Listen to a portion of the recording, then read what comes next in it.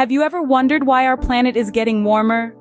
Welcome to our exploration of global warming, a phenomenon that's been steadily turning up the Earth's thermostat. Global warming is the long-term increase in Earth's average temperature. And it's not just the air that's heating up, our oceans are also absorbing the heat, leading to warmer waters. As a consequence, our sea levels are rising, and the acidity of our oceans is increasing.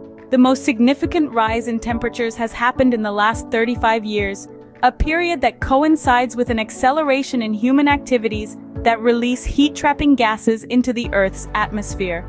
Now that we have a basic understanding of global warming, let's dive deeper into its causes in the next segment. Stay tuned as we unravel the intricate web of human activities that are turning up the heat on our planet. One of the main causes of global warming is the burning of fossil fuels. Now you might wonder, what are fossil fuels? Well, fossil fuels are natural resources like coal, oil, and gas that have been formed from the remains of ancient plants and animals. Every time we flip a switch, take a drive, or heat our homes, we're tapping into these resources. They're used to generate electricity, power vehicles, and provide heat, making them an integral part of our daily lives. But here's the catch. When we burn these fuels, they release a large amount of carbon dioxide, a greenhouse gas, into the atmosphere. Picture this, a blanket of carbon dioxide surrounding our planet. As the sun's rays reach the Earth, this blanket traps the heat, causing the planet to warm up.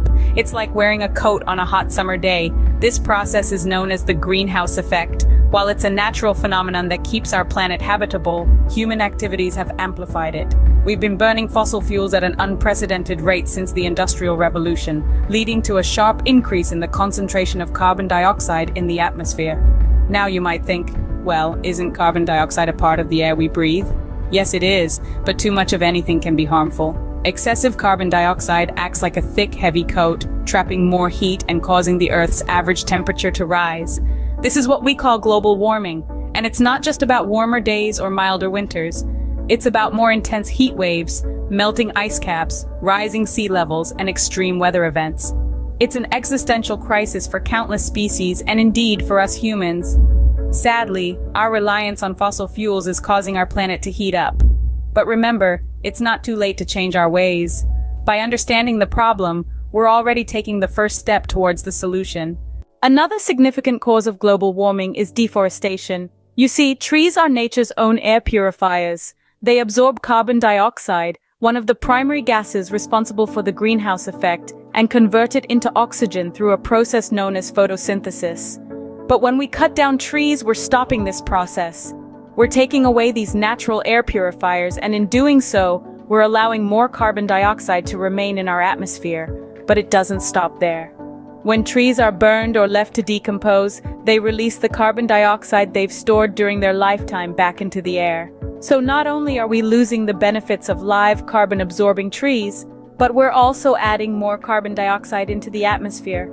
It's a double whammy that our planet just can't afford. Imagine how much we could help our planet if we just stopped cutting down trees. You might not know this, but factory farming also contributes to global warming. Factory farming is a significant player in the climate change arena, releasing harmful greenhouse gases throughout its supply chain. It's not just about the carbon dioxide we often hear about. This industry emits gases like methane and nitrous oxide, which are even more potent than carbon dioxide. Imagine that. Factory farming is like a chain reaction of environmental issues. It requires large amounts of energy, contributing to the burning of fossil fuels. In turn, this results in the release of more greenhouse gases. But it doesn't stop there. The byproduct of all this, aside from our food, is pollution. This pollution not only damages our air quality, but also destroys natural habitats and contributes to deforestation. The ripple effect of factory farming goes beyond just the immediate environment. The process intensifies issues like biodiversity loss and food production problems already exacerbated by climate change. It's a cycle we're stuck in, but it doesn't have to be this way. By rethinking our food production methods, we can break this cycle. We can turn towards more sustainable farming practices, reducing the demand for factory farming. It's not an overnight solution, but every small step counts. Remember, change begins with awareness and understanding. If we rethink our food production methods, we could make a big difference. Now that we know the causes of global warming, what can we do to stop it? It might seem like a daunting task, considering the magnitude of the problem. But remember, Every drop in the ocean counts, and so does every action we take. One of the most effective ways to combat global warming is by reducing our dependence on fossil fuels. This means choosing renewable energy options whenever possible. You could opt for solar panels or wind energy for your homes. And it's not just about electricity. Consider driving a hybrid or electric car, or better yet, carpooling or using public transportation. Making our homes more energy efficient is another way to reduce our carbon footprint. This could mean anything from using LED light bulbs to properly insulating your home to keep it warmer in the winter and cooler in the summer. Remember, the less energy we use, the less carbon dioxide we emit into the atmosphere. Reducing waste is another crucial step. This could involve recycling, composting, or simply consuming less. Did you know that a significant amount of energy goes into manufacturing and transporting goods?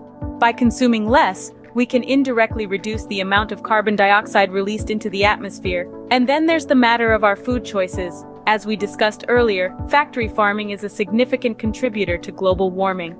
By choosing locally sourced plant-based foods, we can help reduce the demand for factory-farmed products, thereby reducing their environmental impact. Finally, let's not forget about the power of our voices. By voicing our concerns to elected officials, we can support policies that aim to reduce greenhouse gas emissions and mitigate the effects of climate change. Remember, every little action counts when it comes to saving our planet. It's not just about preserving the Earth for future generations, but also about ensuring our survival and the survival of countless other species that share this planet with us. So let's do our part and stop global warming in its tracks. To recap, global warming is caused by human activities like the burning of fossil fuels, deforestation, and factory farming. Our actions have led to an increase in greenhouse gases, which trap heat in the atmosphere, causing the Earth's temperature to rise. This rise in temperature leads to a domino effect of environmental changes, from melting glaciers and rising sea levels to more frequent and intense extreme weather events.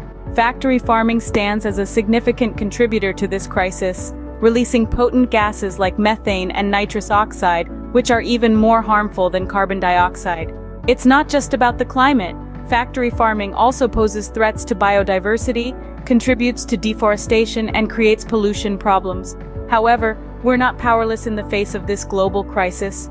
We can make a difference by choosing renewable energy options, making our homes more energy efficient, reducing waste through recycling and composting, and supporting policies that combat climate change.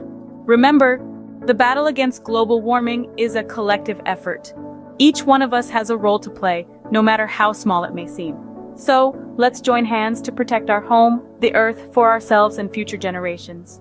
What do you think about global warming? Share your thoughts in the comments below.